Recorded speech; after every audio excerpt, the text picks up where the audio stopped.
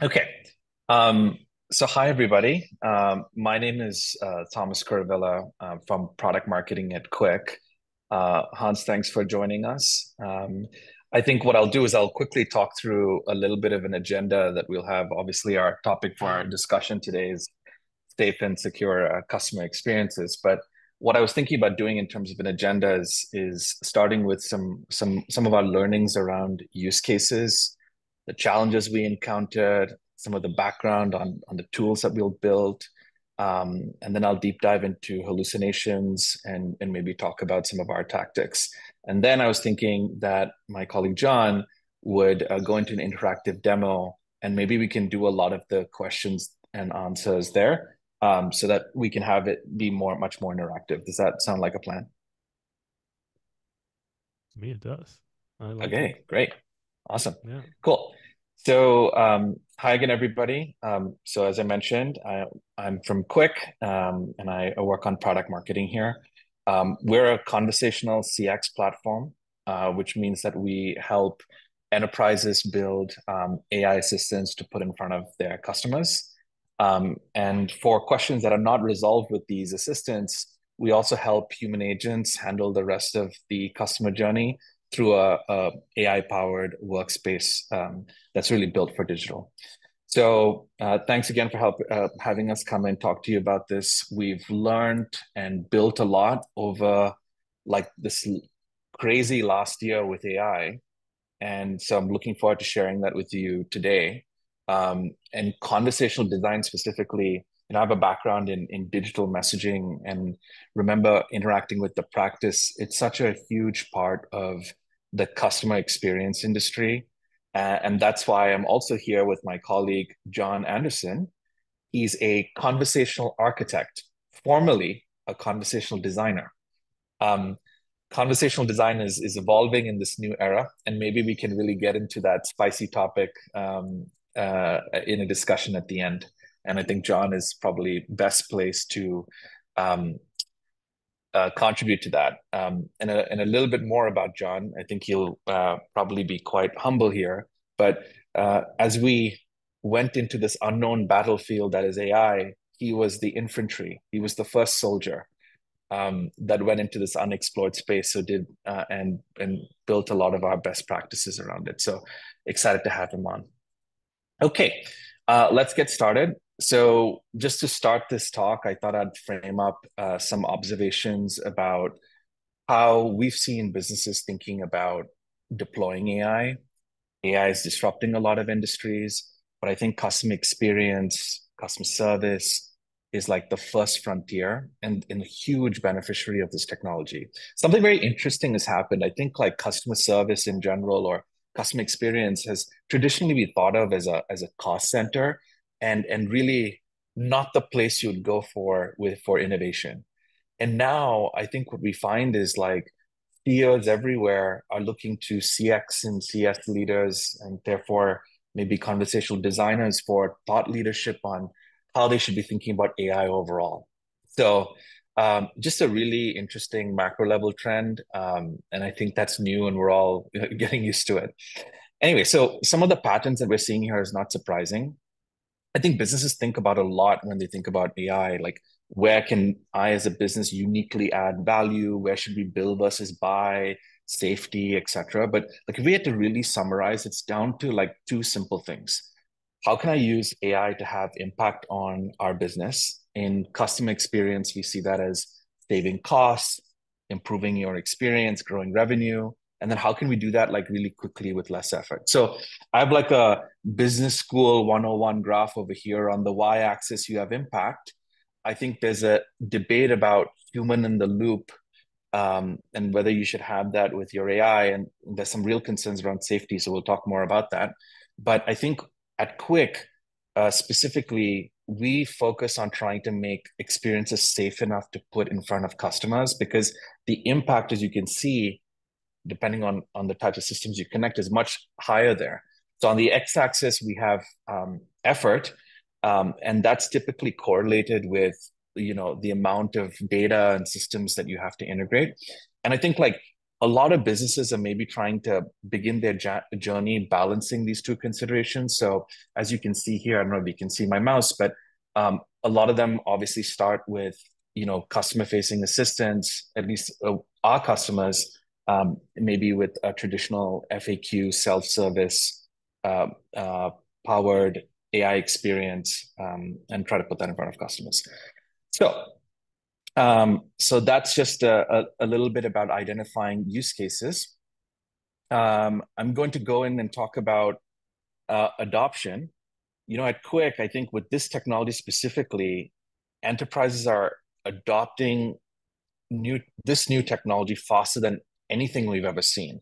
I think it's because they see line of sight into applications, and I think that's really reflected in our business. I think we have probably one of the largest base of live generative AI assistants in market, both and generally we think of it as customer facing versus maybe internally and agent facing.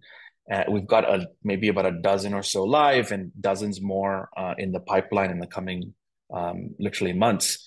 And enterprises are deploying across a wide variety of use cases, from improving like search in their digital experience to like completely generative assistance for self-service. And these outcomes that you're seeing tie nicely into what I talked about before, service-related outcomes like 70 to 90% CSAT scores, tripling self-service rates, to sales outcomes like 2x intent to book and 50% improvement in qualifying customers. So the outcomes are really nice here. I think like there's a lot of businesses are going through maybe like a crawl, walk, run approach.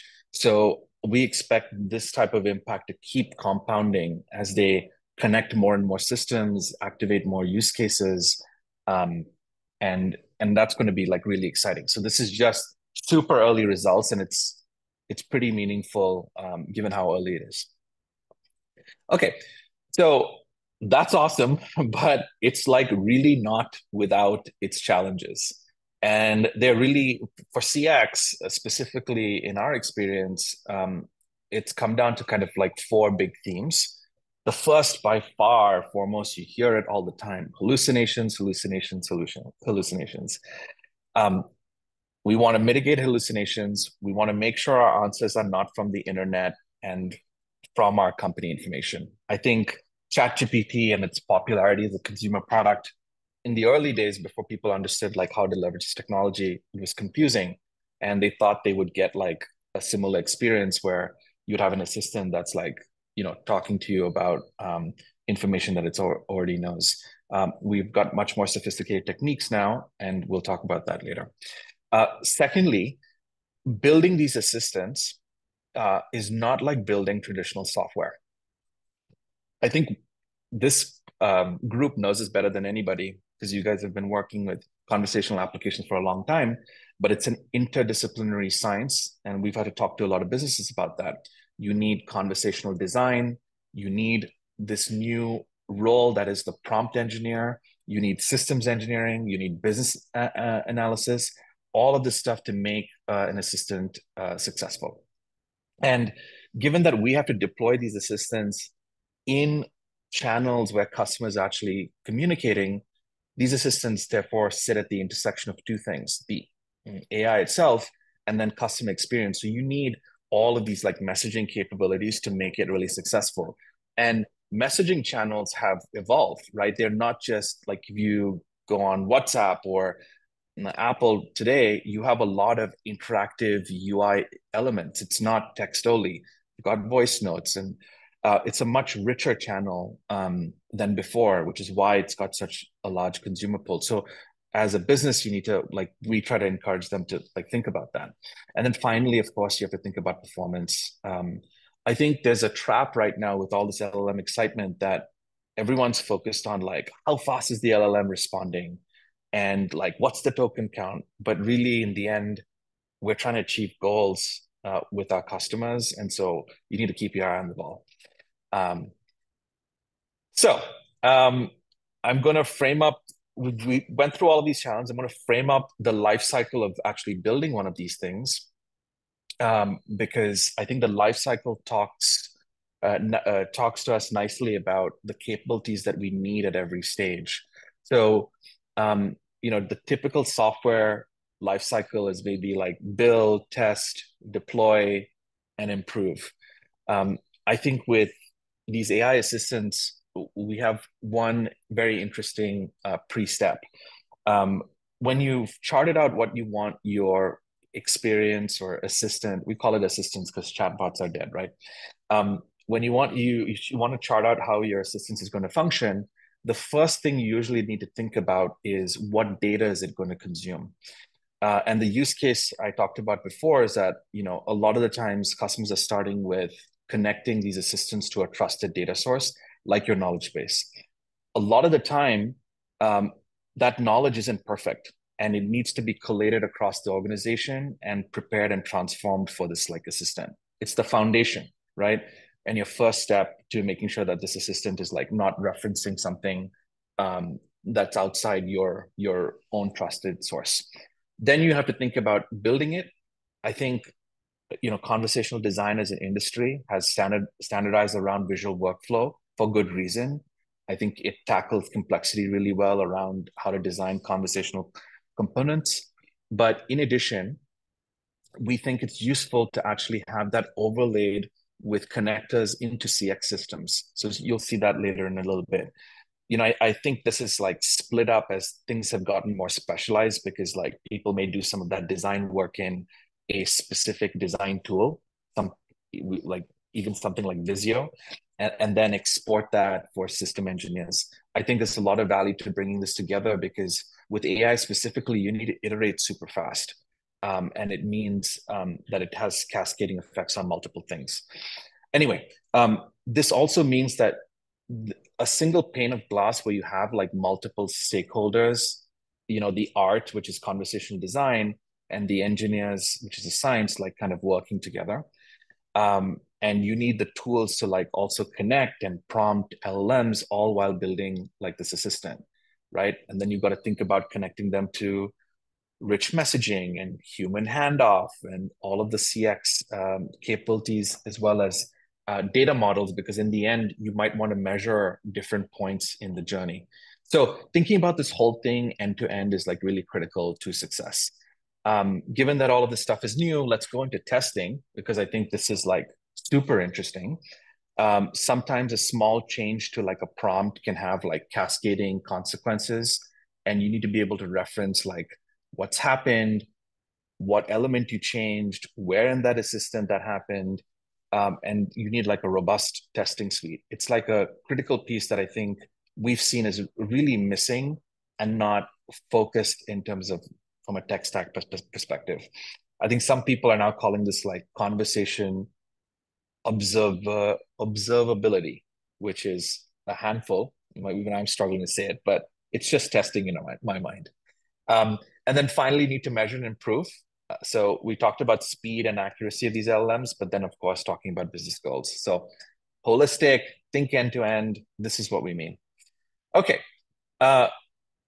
So we went through all of these challenges. We had all of these capabilities that we needed, realized that it didn't exist or were fragmented across like 15 to 20 different tool sets.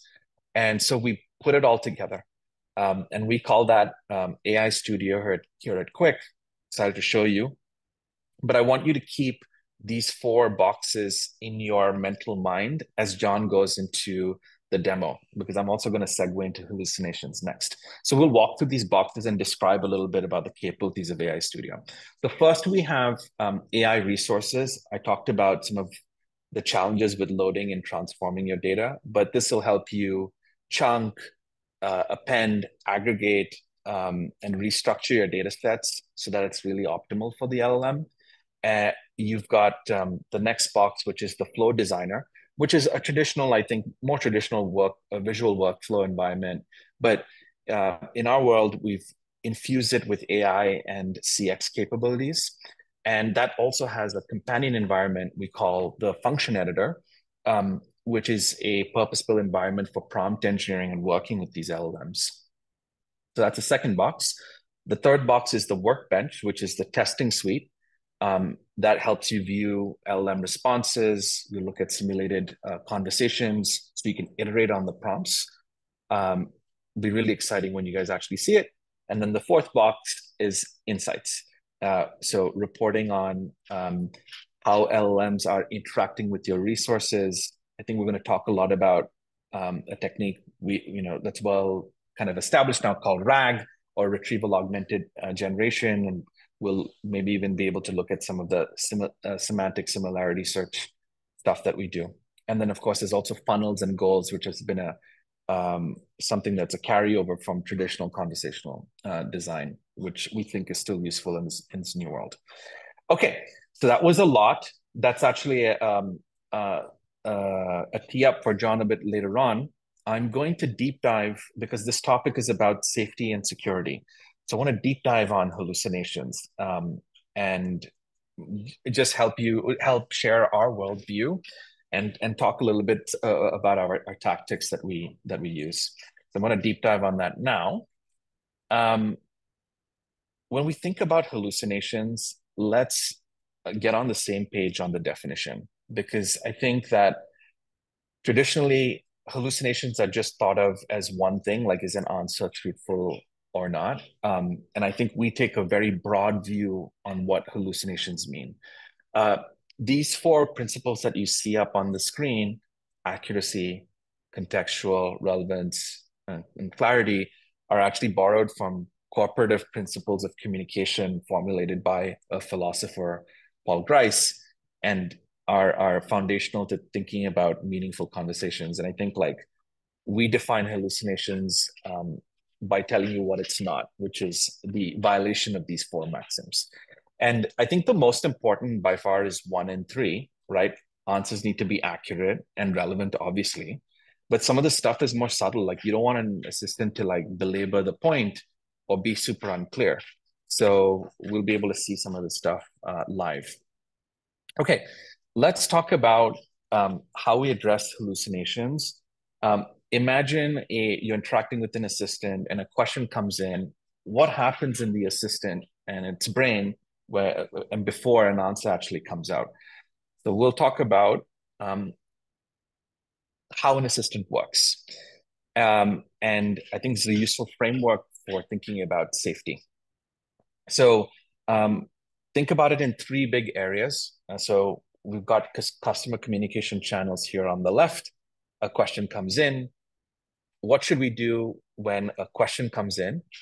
So that's part 1. What should we do when we try to find the answer and actually generate it? And then what do we do after an answer is generated, right? And there are techniques to mitigate hallucinations at every step. So let's start. So the first thing is that our architecture here, and this is what's really interesting, I think, for conversational designers, it's resource-based, and it enhances the ability of our assistant to tackle like many more types of questions and is way less brittle. I think there's an ongoing conversation about this. Do we move to a resource-based model versus trying to make maybe existing intent models marginally better by using LLMs to like identify intents? I think it's a very robust conversation to have, and maybe we can tackle that in the Q&A. But even before we look for an answer, right, we actually use multiple LLM calls to establish scope and agency for the assistant. So we're still classifying maybe intents and topics. We're checking for things like sensitive nature. And hopefully we can talk a bit more about that in John. But here we're actually using the LLM to establish scope. We're looking at the question, seeing what information is actually needed and whether that information's even there. Then we are probably checking for relevancy versus relatedness. Sometimes, as you look up answers, they may be closely related because, they're framed similarly or use similar words, but they are not, they have different scores in terms of how relevant they are to the actual question. So you might have to tune your prompts so that you actually offer more context to get that relevant answer. And our assistant is lobotomized, which is, I guess a medical term for cutting off part of your brain. But what we're trying to say is that it's only scoped to company information, right? I think some folks in the industry call this grounding, but it's super important. As you look to the information sources on your right, as you're bringing them in, you need to do a lot to enrich and transform those potential answers so that the AI or your LLM can actually find them. And that's a really, really important step and a core part of what our AI resources actually does. Because a lot of these data sources were really built for humans. They were not built for AI. And so I think there's like a whole translation that we need to do to make sure that it's AI ready. Let's go into language, actually generating the answer in natural language generation. In some cases, you may not even want a generative answer. So we try to blend in static responses. You want to make sure that you're referencing truthful information. So we even cite resources to offer to the consumer. Now, the answer is generated. We do a series of super specialized checks to validate the veracity of those answers. We do a final set of checks to make sure no further clarifications required from the user, and we're rechecking for scope and tone. And then we push an answer out. I think the key thing that I want you to take away from this whole flow is that hallucinations is not addressed by just one thing. You have to take care of it at every step of building your assistant. And it's critical, right? So you try to execute every step that you can. This was a lot, and it was me talking a bunch, but I hope that this was a useful framing for what my colleague John is going to go and do next. So we're going to go to the demo. John, I'm going to stop sharing and let you take over. Great, that sounds good. So I'm going to go ahead and share here. I'll introduce myself a little bit. So as Thomas said, used to be a conversation designer. Now I would say conversation architect.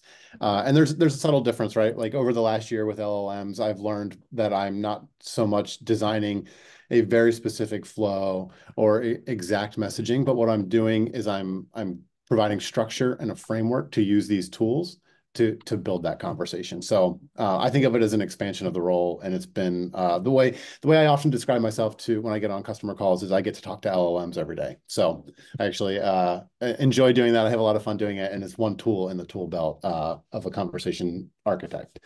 So the goal, right, in these conversations is to provide accurate and efficient answers to users. So you want those grounded in truth. And so I'm going to just show you very quickly here a tool that I use up front is we will now have a knowledge source of one kind or another. But let's say it's an FAQ from your website, right? And maybe we scraped it. And so here I can see that I've got a bunch of HTML tags in here. Handing this to an LLM and asking it to answer is a little bit difficult. It's not super readable to you and me. And then even we've found that when you hand that to a language model, it can be a little confusing, right? There's these tags in there. It generally understands, but we can make it better. And so what I want to do in this very first step is I want to take this data and I want to get it into a format that's going to be really useful for me to use in the assistant. So through a series of LLM calls and some programmatic calls, I can transform this data. You can see I stripped out the HTML tags. I added some additional data. I enriched the data in a way that's going to allow the assistant to answer better. So I can pull out things like those tags. Sometimes we have customers that have at the end of every Help Center article, it might say, sign up for our newsletter. I don't really want the assistant to have that information because it's going to finish every answer with sign up for our newsletter for more. So some kind of obvious things like that where I'm pulling out data. I can isolate individual topics and I can kind of provide that as an additional field within this data. It's all as a means to improving the data and enriching the data in a way that's going to make the assistant have better access to or like know what information to access in answering. So let's jump over to, this is kind of the exciting, the fun part. Not that that's not fun, but this is more fun. So here is our visual flow editor, right? So this is at a high level. I know you can't read the names of the nodes, and that's fine. We're gonna this is more just to show you that at a high level, I basically flow from left to right. So previously, what this might look like is these are defined flows where I'm going from here up to here. And so we still have some defined flows, but they're not necessarily a defined flow in that if you say this, I'm going to say this. It's more of a, if you say this, I am going to ask you this question or this type of question or try to gather this type of information from you. If you're looking for an order lookup, I need to know what maybe your name and your zip code or your name and your order number or whatever that might be.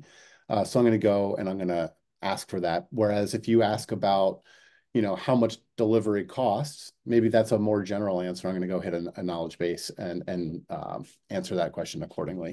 So John, can I ask Yeah. something? Like when you started a project, because this is now there's a lot here already. So if you're working with a new client, how do you like how much is going to be here? What's that first step of deciding how much is going to be there? Yeah. So I will do probably about this area here Mm. is a general template. And so we're going to start, the majority of customers or anybody who's building is going to start with something very similar to this. And then these additional parts out here are going to be more customer specific. So you might build some additional flows depending on the use case, but you're going to have, if we talk about RAG and the fact that we want to hit knowledge and answer questions and safeguard those answers, it's generally in what's highlighted in blue right now.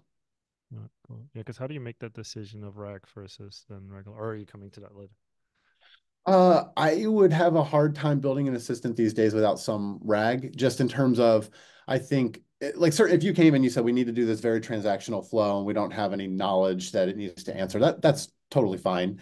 I think that everybody probably has some knowledge that at least you could think of it like this, where you come in and if you have an assistant that's only doing order lookup, but somebody asks, like, where's your store located? Maybe you want that as just a backup answer. Maybe that's not the purpose of your assistant, but you want it to be able to answer contextually. Yeah. Maybe you have some information.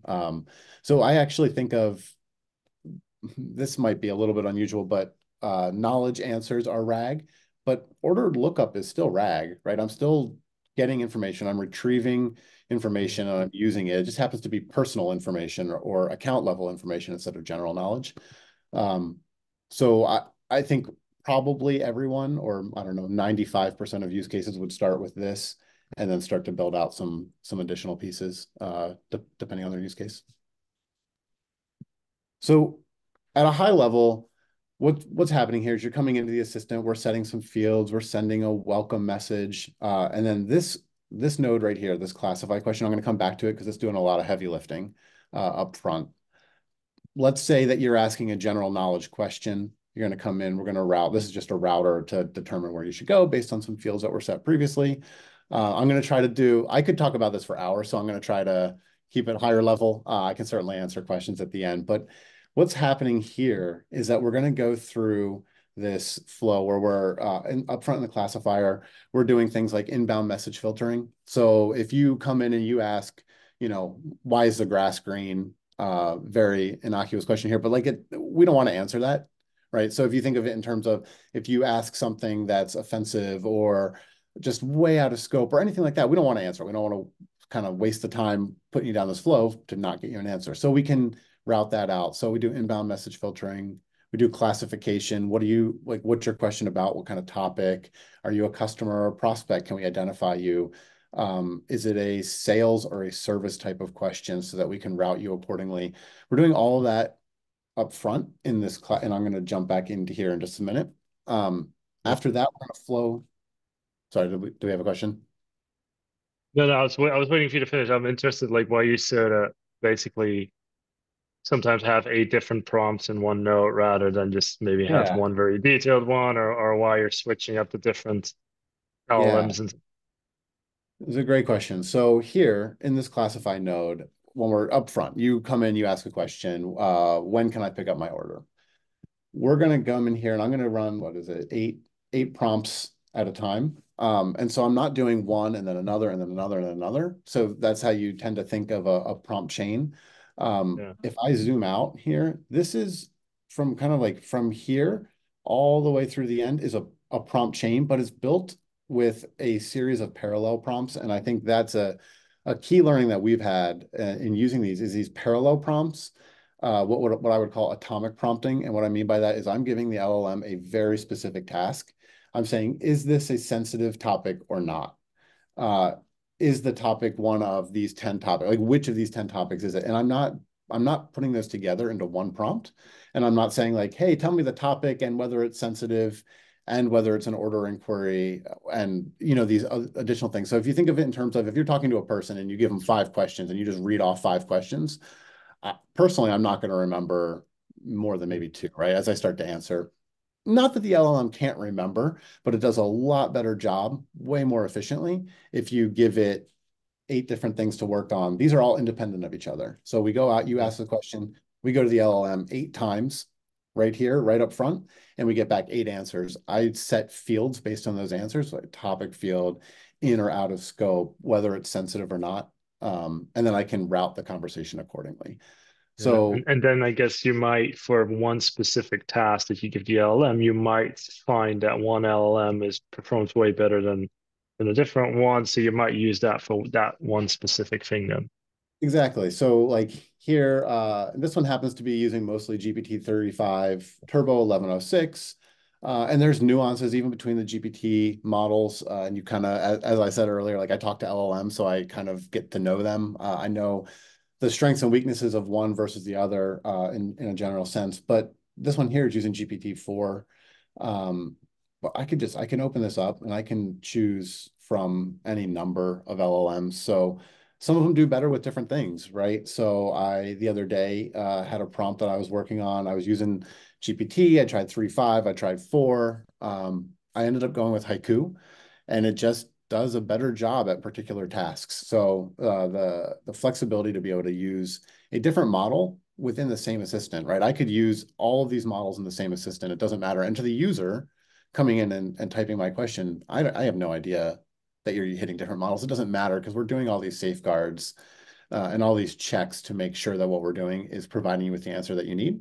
So the multiple LLMs is a tool in the tool belt to be able to kind of get that the most efficiently that you can.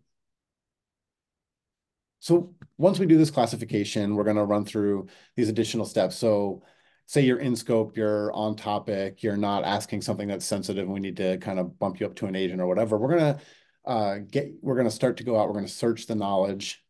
We're going to filter down that relevant versus related, not necessarily just because an answer or a source of data is related to what you said is not necessarily relevant.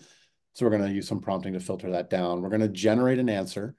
And then after we generate that answer, we have a variety of techniques that we use to check an answer before sending it to a user, right? We know about this hallucination issue. We don't want to just trust that even once it's grounded in truth and we've given it good data, we want to verify that it's correct. So we have a verify behavior, a different type of node here that uses a purpose-tuned model to check for factual consistency. So that's one of the tools that we use. We can use a variety of other tools to check again before we send it to the user, check whether the answer is on topic, in scope, not sensitive, all these things. Once we check all that, we approve it, we send it out to the user. This all happens in a matter of a few seconds.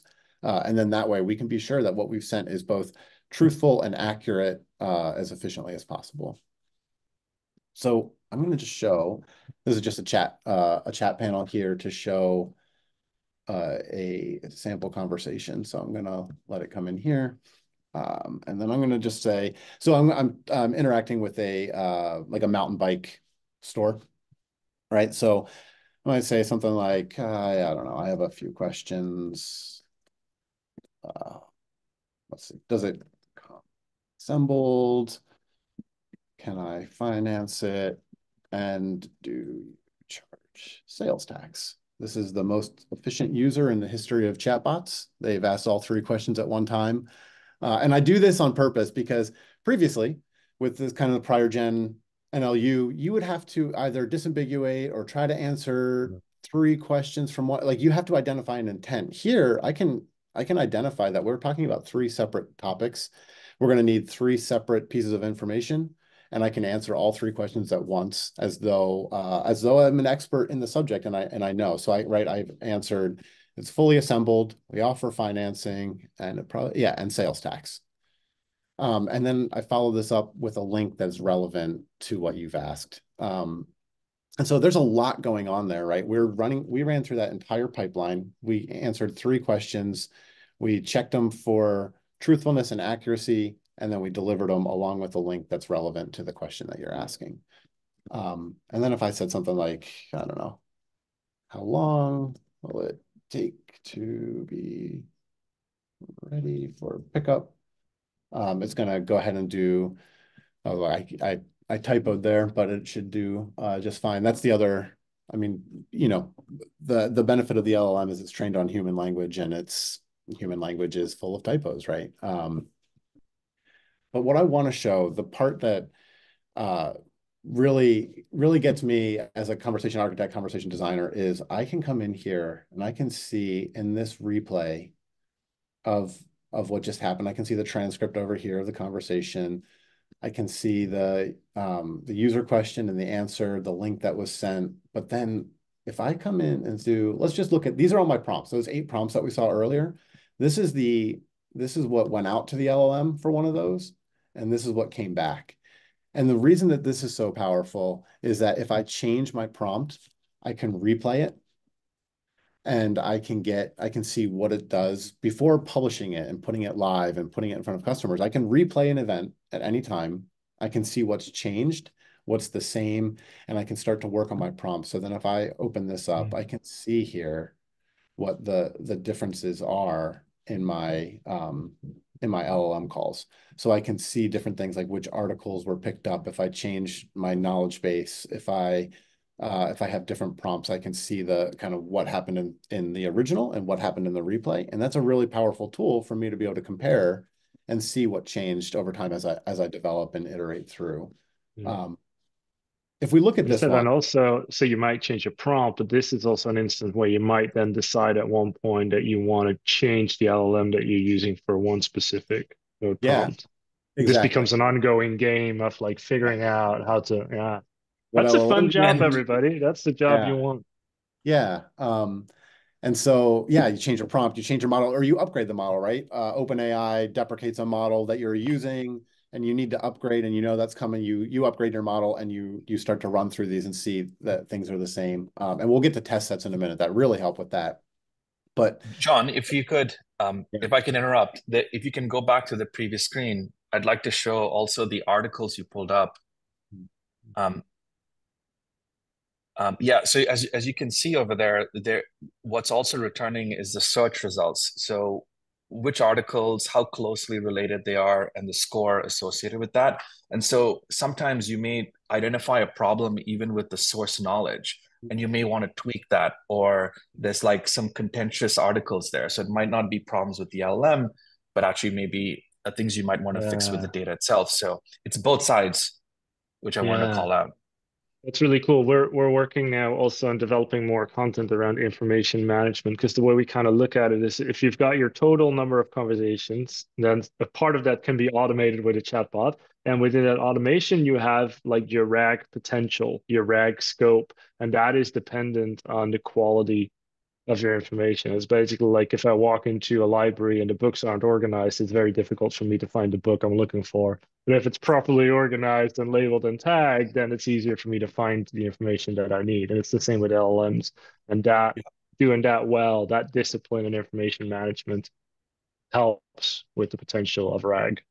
Yeah, absolutely. And so like we can sync these data sets, right? So that they're ingesting every night. And so maybe the customers put out 3 new help center articles, and now that like the answer has changed because we're now pulling different data for that answer. And we can come in here and see that and see, why an answer might be different now than it was previously because we have automatically syncing data. And so we're hitting different articles.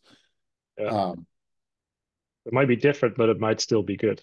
Yeah, exactly. It might be different, but it's probably, like, hopefully it's better, right? Like hopefully what's happened is that during the course of being live for a month, you've identified gaps in the knowledge, right? We have reporting. We're gonna anytime that I'm unsure of an answer or not as confident, I'm gonna go to a particular node so I can build a report around it.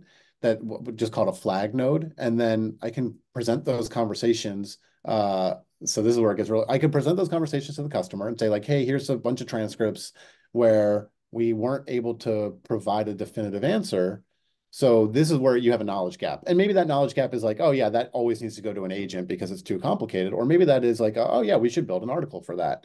I can also take those transcripts and feed them back to an LLM and start to identify the particular knowledge gaps so somebody doesn't have to read all those transcripts. So there's a push and pull there too with the ability to use the LLM more than just customer or agent facing. That's kind of like, I don't know, that's an LLM facing LLM, right? Where we're able to use the language model to help identify and supplement the knowledge gaps. If I look at this one particular prompt, I have notes for what I want to get through today. I'm not going to get through all of it because I want to leave time for questions. But what I want to highlight here is we're looking at one atomic prompt, one prompt that we've given the LLM, the language model, a very specific task. And we're just saying like, hey, based on this question, is this customer pre-sales or post-sales? Because, and there's going to be a bunch of different reasons. Maybe pre-sales, I'm hitting one knowledge base for answers. Post-sales, I might need an API call to look up their order or to look up their account information.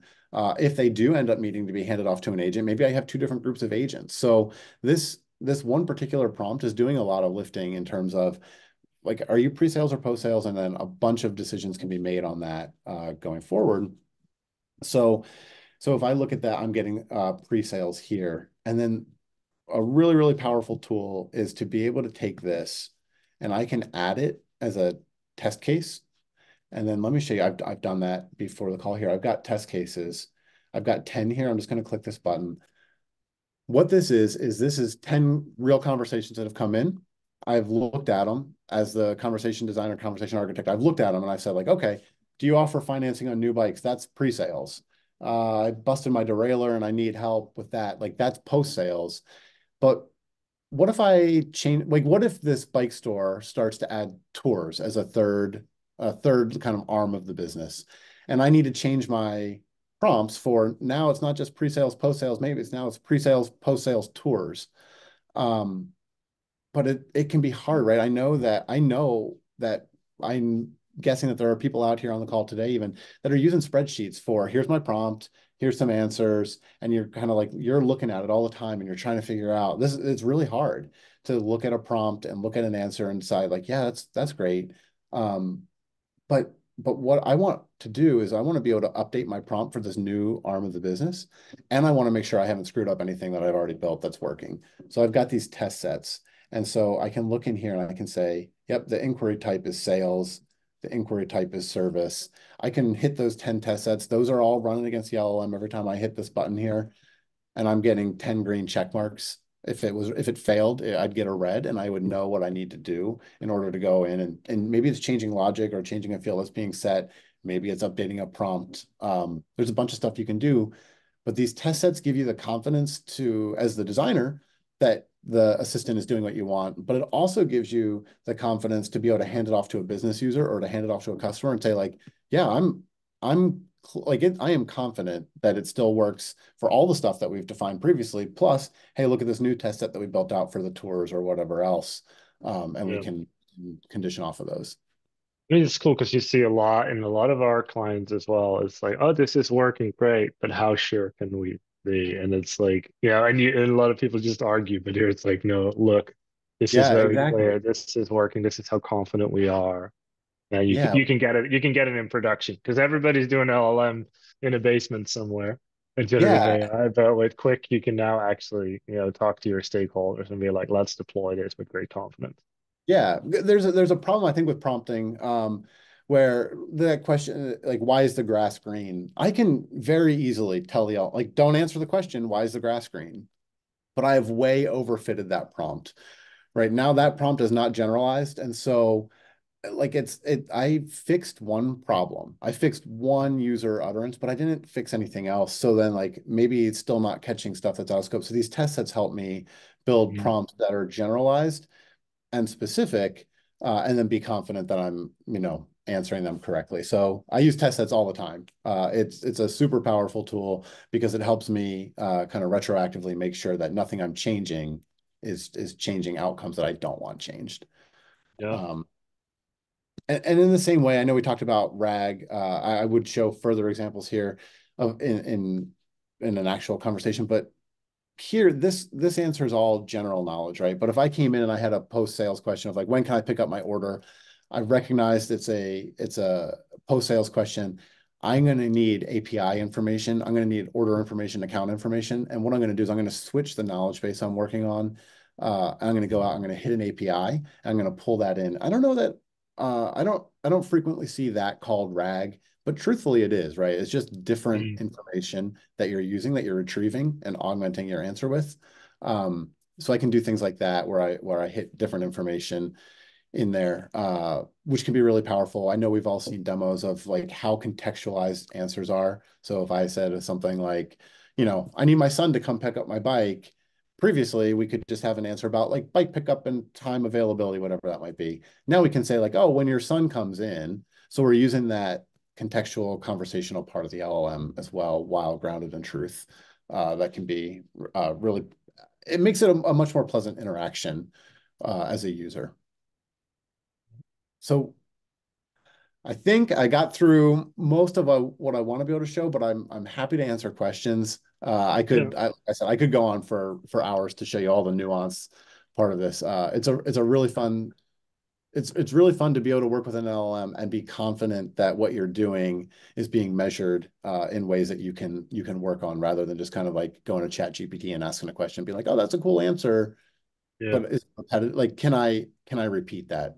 So that extreme observability that Thomas mentioned earlier is kind of what the tool is built around. And just the fact that you can see everything that's happening, you can see exactly what's going to the language model and what's coming back, so you can condition off of it. Yeah. I mean, for me, my takeaway here is really like that you're not just doing generative AI. It's like you're using, like, it's sort of like an umbrella, and just how many LLMs are actually working in one system and how many checks there are. And like, there's not just like, oh, you use an LLM for that. It's like, no, it's a concept almost, and there you have all these atomic building blocks that then once you start doing that so properly, you just build in so much confidence. So there's that part, and then there's like organizing the information that you have internally, and then Mhm. doing a very clear check on where on pulling from the right data source with Yeah, all these checks and balances in place. And then also yeah. like you kind of de-risk the entire operation. Like it becomes so detailed. Yeah, like to your point, this is so I would say this flow editor here, like what I'm doing here is not designing, it's not even necessarily building, it's orchestrating a conversation. I can use LLM calls, API calls, business logic, conditional routing. I could use traditional NLU in here if I wanted. I can use static messaging if there's a need for it in a particular instance. I can do all of that. So I don't know. I know there's hot takes around like what do LLMs mean for conversation designers? Is it a role that's going away? I don't know. Maybe you could say conversation design is dead. I would say it's just not. It's more than just design now. It's a larger Yeah. role, and you have more powerful tools to build even cooler, better examples of it. But I would say it's probably not just conversation design anymore. It's design and architecture, or design and guidance, and all of that, which I find very Yeah. exciting. Yeah, no, I look at it the same way. It's like if you have a very limited understanding of what conversation design is, yeah, it's probably going to die over time. But it is, taking ownership and having direction for figuring out how you want the system to talk to people, right? And then now you've got way more tools and resources and things that you can use to do that.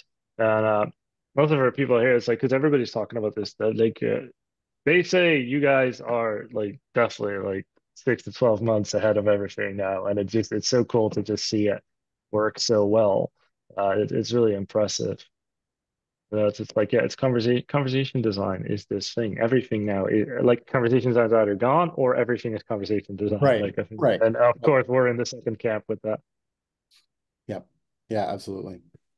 Let's see if there are any questions. I see some Q and A. People are properly putting that in the chat here. That's or in the QA section. Let's see. One of the hardest part of CXD with LLMs is maintaining brand tone. Did you build a prompt just specifically for a brand tone, or how do you manage this? Yeah. So in general, what I would say is there's going to be a few prompts about it. Just like we try to prevent hallucinations in a number of ways, we're going to give the LLM a system message. So system message rather than just a user message gives it a little bit more guidance. We're going to tell it the tone that we want to take in a conversation. And then we're going to let it generate an answer based on that entire pipeline that we talked about. And then we're going to check the tone. We're going to tell it again at the end, like, here is the persona or the tone that you are operating within. Is this answer good within that? So we're going to do it in a couple places to make sure that we get what we want there. And then another one, how often would you recommend reviewing the content once it's all up and running? I don't know if that's then referring to either the information itself, which is an ongoing process of maintaining that, or the stuff coming out. But I guess you kind of showed already that it's an ongoing thing, right?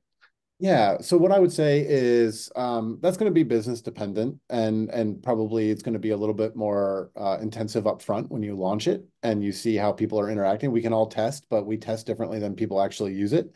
And we find that every time when we launch an assistant that real people use it slightly differently than testers.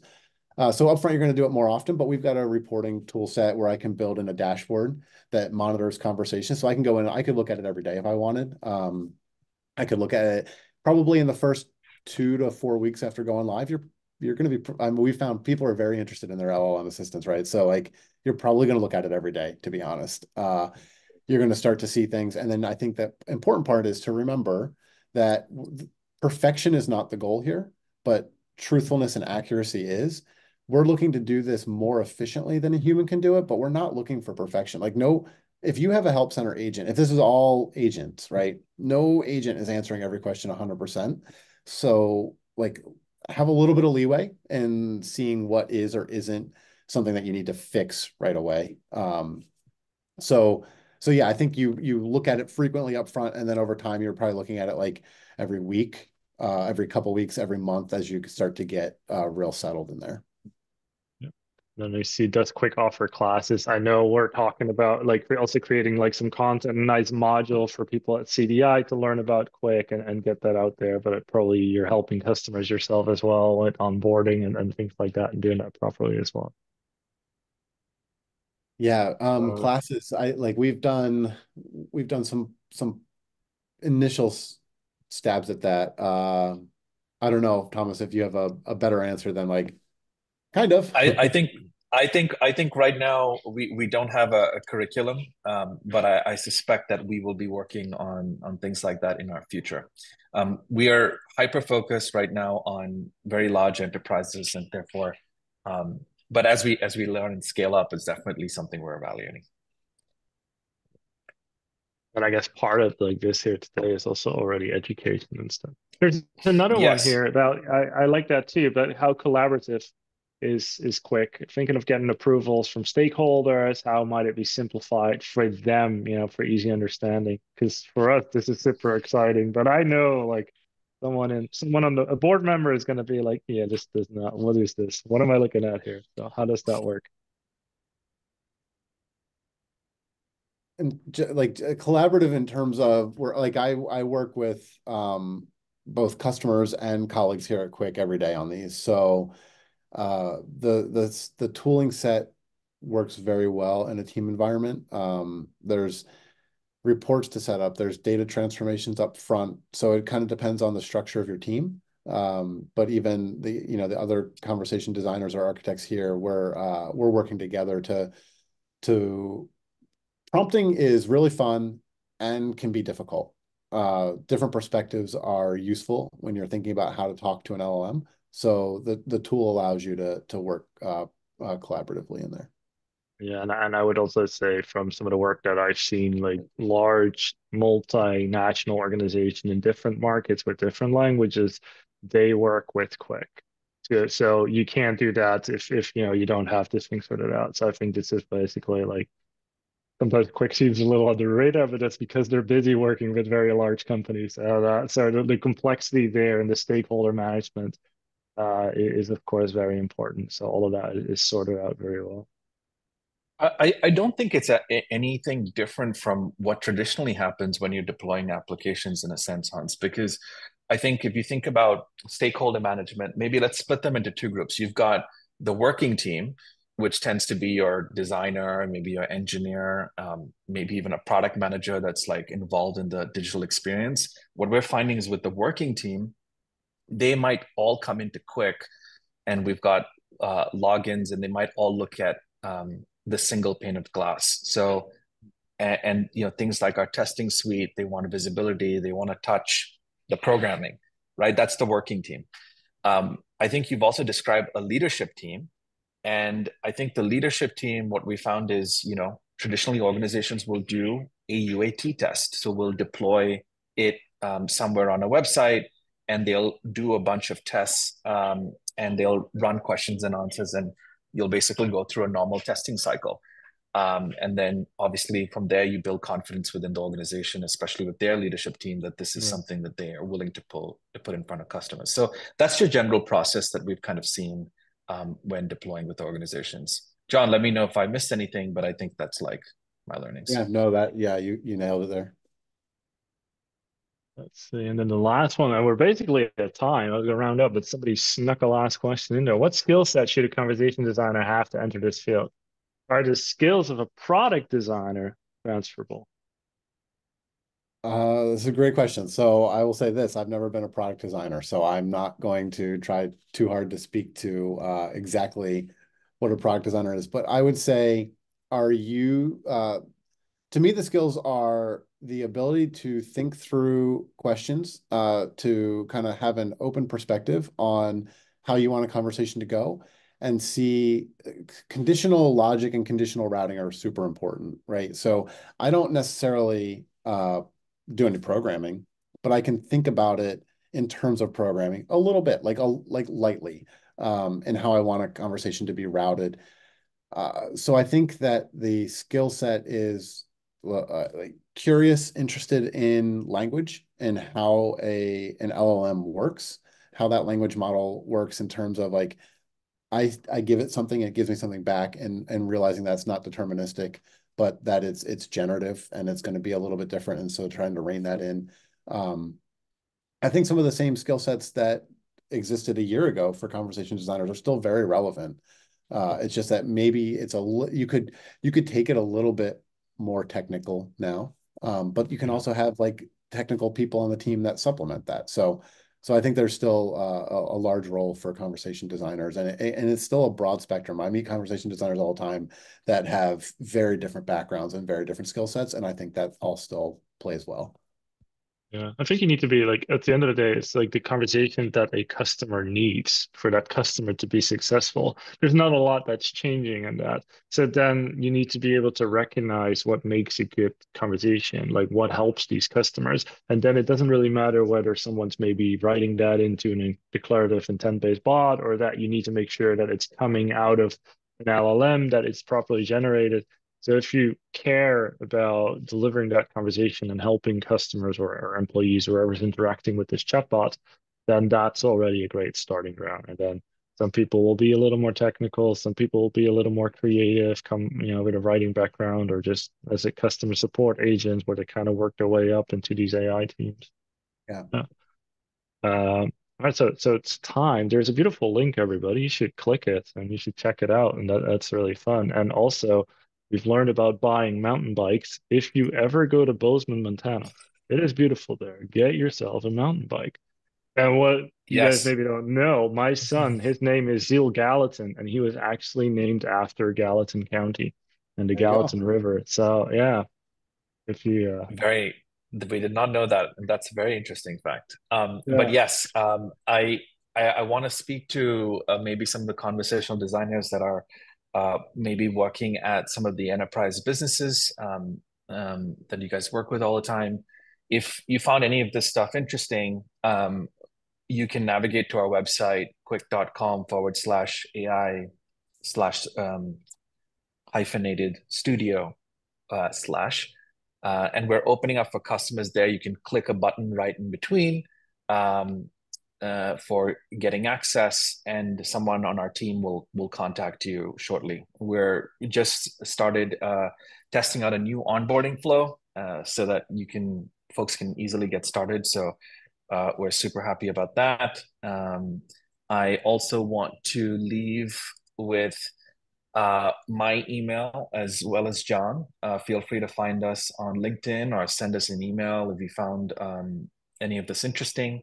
We'd be happy to take any further questions. So that's our email as well.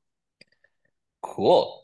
Hans, I just want to thank you and the CDI team for having us. We very much appreciate this. I think it's awesome that an organization like yours even exists. I see big things for the future of conversational design. Super excited about it.